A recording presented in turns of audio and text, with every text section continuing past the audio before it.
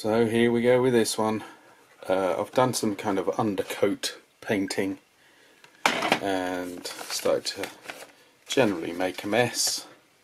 So no point, I'm not going to take all this apart again, but you can see greens and aluminiums and stuff through the polythene bag. So it's time to cut some bits off the sprue and glue them together. Did you enjoy that thrilling view of a Mk polythene bag? It was worth coming back for, wasn't it? So welcome everybody, thank you for coming and viewing that the world's most dismal, truly dismal unboxing video. And what a mess, what a total mess. Things don't buck up, I can tell you now, because I've travelled back in time from the future. You didn't know I could do that, did you? And nor did I. And this is, I'll warn you now, it's a shambles. You're probably getting that feeling already, won't you? And there's the torso, I was going to say. Fuselage, nothing wrong with the word torso, I'm sure. Largely went together well. Just a few bits needed a bit of a squeeze. It's all extremely precise these days, no room for error, and well, that's alright. Gonna tidy up a little bit of the interior, and then I suppose it's time to do the fella, and we'll swiftly be moving on to the wings, I think. Oh yes, I remember why I stopped at that point. This part here, number G2, painted green and black, or it will be very shortly. You get 3 of them with very slight differences. So you can see particularly there, this is the one we want, and then this one appears to be exactly the same, possibly apart from that, but I could be wrong. Anyway, it all implies, because you don't get a question mark on this piece, it all implies that these are parts for very different versions of the Spitfire. Not that I am an expert in the upper front bodywork of the fuselage of any aircraft whatsoever, but that is quite clearly, or there are quite clearly 3, so we can have fun with the spare bits, I suppose. It don't fit at all by a long way. Definite work to be done there. We're in the kitchen again, by the way. Anyway, this here bit that doesn't fit, I've worked out.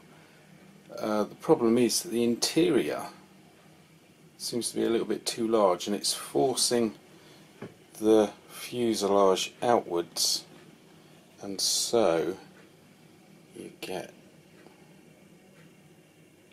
that happening where you can see the bow, and what I've done, the only thing I can do without major surgery, there we go, let's get the light in our favour ish. So what I've done is I've bent this bit outwards to match that, but it still leaves this bowing in because that is bowing out, which means what I needed to do was just file down some of the interior to make it a little bit smaller. Too late now. So this is a major job for filler. So if you haven't made this one yet, I think I'm a bit late to the party on this one, but if you haven't made this one yet, that's what you've got in store.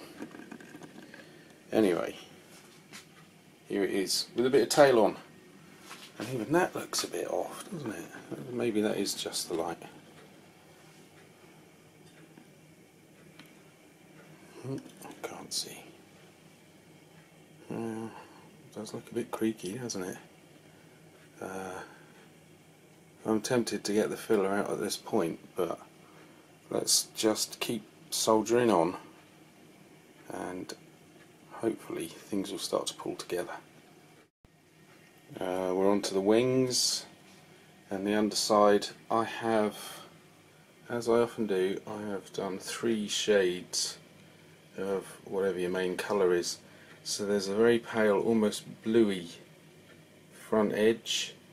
The main body is a little bit more yellow than one might expect, and then towards the rear, the correct colour, let's put it that way. You can see down the central section as well. I might, just to deal with things like this, just get the correct colour and add a little white to just highlight some areas. So there's a good bit of detail under there, so I think I'll put it on and see how it looks. Something that's been noticeable in more up-to-date Airfix models over time. Oh, look at that, now I've got that in the light. Anyway, is that there are fewer and fewer fixing pins and, I was going to say lug holes, but you know what I mean, to the point where there are none on this. There is a rib there, or a step really, there. Ooh, rough paintwork. Yeah, there's a step, and that's about all for guiding you in. There's the interior of the other side of the wing, so there's a ring will fit in there and bars across, but this is my mates and I have been debating whether this is a good or a bad thing. I think it's a very intelligent thing. You see in an awful lot of Eastern European models for a very, very long time. It suggests we're not kids, but when it gets to this point I lose my nerve and think if only there were a couple of pins and lug holes. Okay, we've got a problem, or as they say, Luton, we've got a problem, or is it Houston? One of the two. Anyway, this here wing malarkey. I've actually, for once I put the camera on a tripod because this is going to take a lot of hands. If you fit, I might have to pick it up anyway because of the light. If you fit the fuselage on, you get very, wrong end, you get very big gaps up here. Now I know I'm just like laying it out, but if you look at the gaps on either side, they're huge. And not only that, this is where the tripod's going to earn its keep.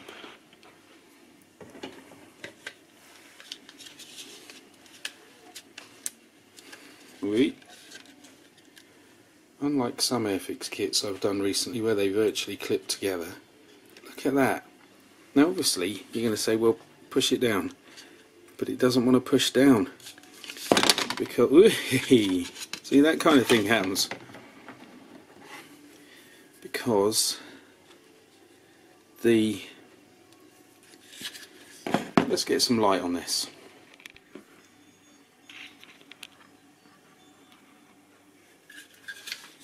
Because this here kind of cradle within the model sticks out too far.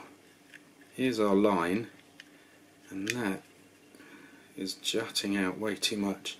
And I made sure I put this in correctly because I've encountered problems with interiors before, but certainly not on the Hasegawa Messerschmitts.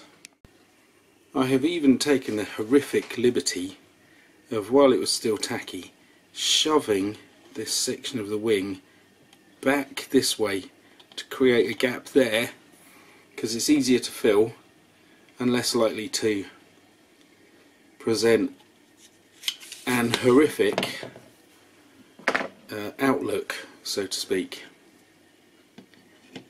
So this is horrible. This is absolutely horrible.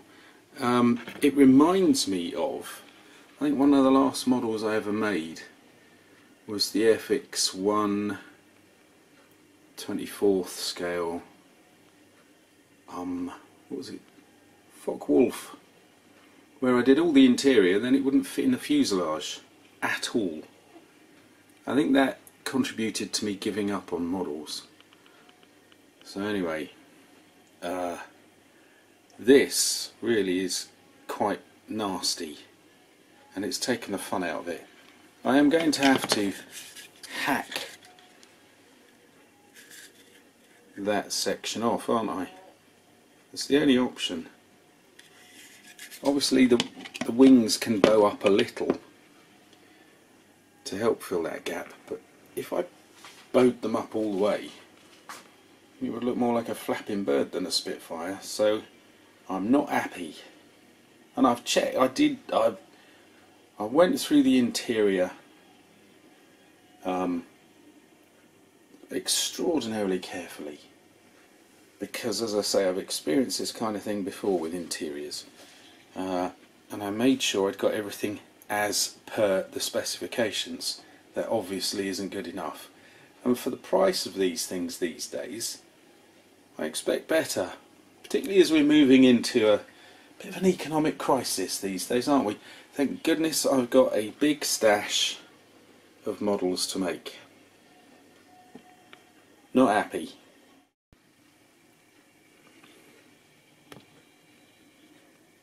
So that's the amount I've had to hack off to get just that end of the wing section to fit. And I did wonder originally that little gap there, see, can I get in? Anyway, that little gap there, I thought, well, I might be able to fill it with a bit of glue or something, tidy the whole seam up. It should have told me that things weren't fitting inside, shouldn't it? So I'm going to have to glue this in stages, which is really hard work, or have like 5 hands. I don't think, I've got little clamps and I've got little bands and all sorts. I don't think they're going to do it because the shape's too complex. So I'm just going to, I'll try gluing it all in one go and just holding it all down, but I suspect I'm going to be holding it for a very long time. We'll see how it goes.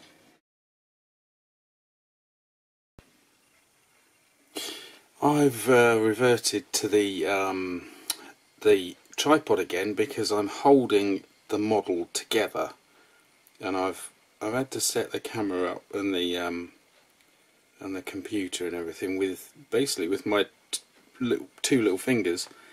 I've been holding the wing to the wings to the fuselage for some time, and the struggle is incredible. But I've been able to just type with my little finger, because I was standing here for ages. I was going to watch something. I've been able to type into the computer Airfix 1/48 Spitfire Mk 1, and there isn't much that's coming up straight away, but I saw this Airfix Spitfire Mk 14 model build review by Champion Scale Modelling, who I've not looked at before. But he's basically discovering the same problems that I am, so I feel like I'm with a friend here, and he's look at this. He's looking at the wing roots, and it's just phenomenal. And he says something like, "This is just unforgivable," which in this day and age it is, isn't it? You know, and he starts the whole thing off by saying he's basically not going to carry on with the model. This isn't good, is it? You know, there's loads of people out there making these things and doing jobs to, you know, perfection with them, but under duress, really, with an awful lot of extra work to be done. And I know a lot of people enjoy that, but there are times when I feel like I'm not having a day off. I've gone back to work. You know, it's all tools and stuff, and I'm trying to do this as a form of relaxation, meditation, you know, mind expanding, all of that kind of thing, and it ain't happening with this one. So I'm not alone in struggling with these things. Even the other versions are not happy beings. So Airfix, come on, pull yourself together.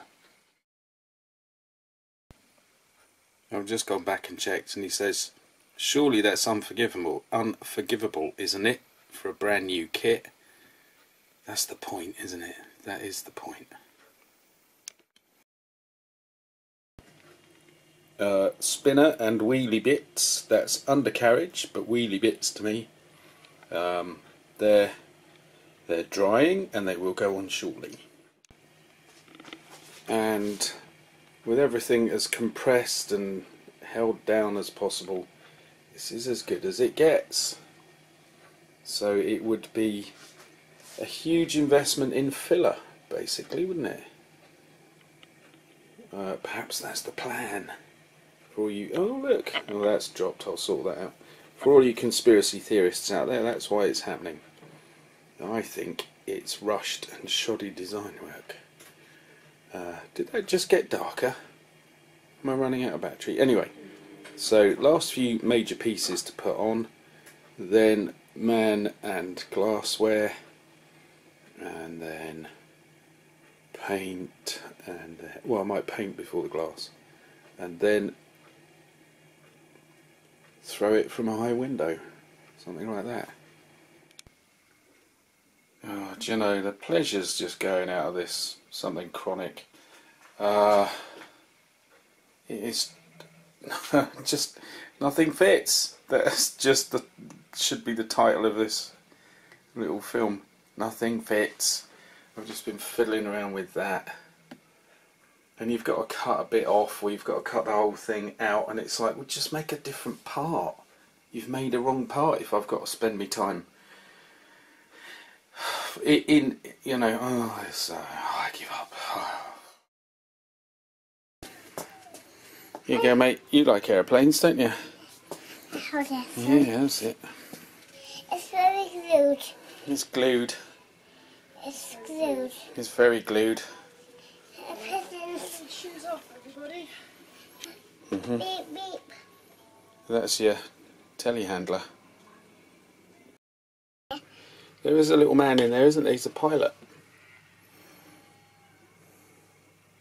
He's putting his helmet. Mm-hmm. That's really glued.